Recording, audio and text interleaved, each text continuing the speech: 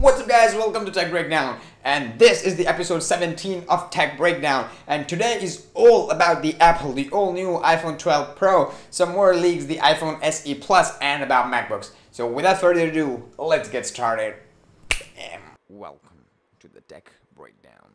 So story number one which we're having today is about the all new iPhone SE Plus. And yes, not SE 2020, which I am giving away. Don't forget to subscribe, like, and comment down below, but SE Plus, the bigger version of that. And we had some rumors about it, we had some leaks and renders about it, but it is finally happening. But it is not sure, it is not coming in 2020. Instead, it is coming in 2021, because right now Apple just kicked their asses themselves. They launched the iPhone SE, and now the iPhone 11 is in danger. People are buying iPhone SE instead of iPhone 11, so it is just so much feud.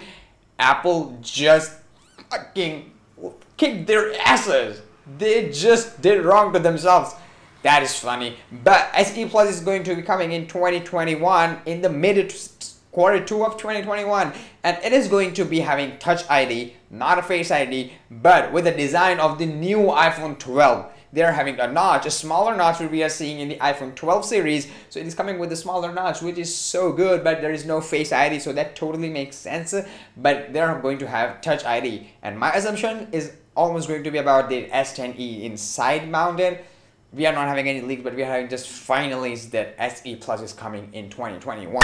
Another leak which we are having today is about also Apple. The iPhone 12 series are not coming together. iPhone 12 series are coming in maybe September or October, but because of the pandemic of COVID-19, it is not confirmed, but most probably it's coming in October instead of September. But the Pro versions are going to be shipped at December because of COVID-19, and due to COVID-19, 5G connectivity in the iPhone 12 Pro series is not done yet. So we are not seeing any iPhone 12 Pro before December. So story number 3 is all about the MacBook. The all new MacBook Pro, which is going to be coming in 2021, Apple is trying to make their own processors. Instead of using Intel, they're using their own processor, maybe A14, they name it, because actually and literally Apple CPUs are one of the fastest. In smartphone, they are the fastest. The iPad Pro series,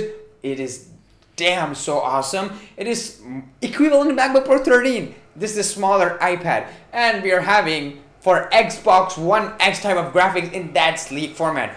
None of the PC have ever done it yet. PC Master Race, I am one of them. I am PC fanboy, but I am so pumped by seeing, but you know what? If Apple do that, can we do gaming or not? Nah, we can't do gaming on that.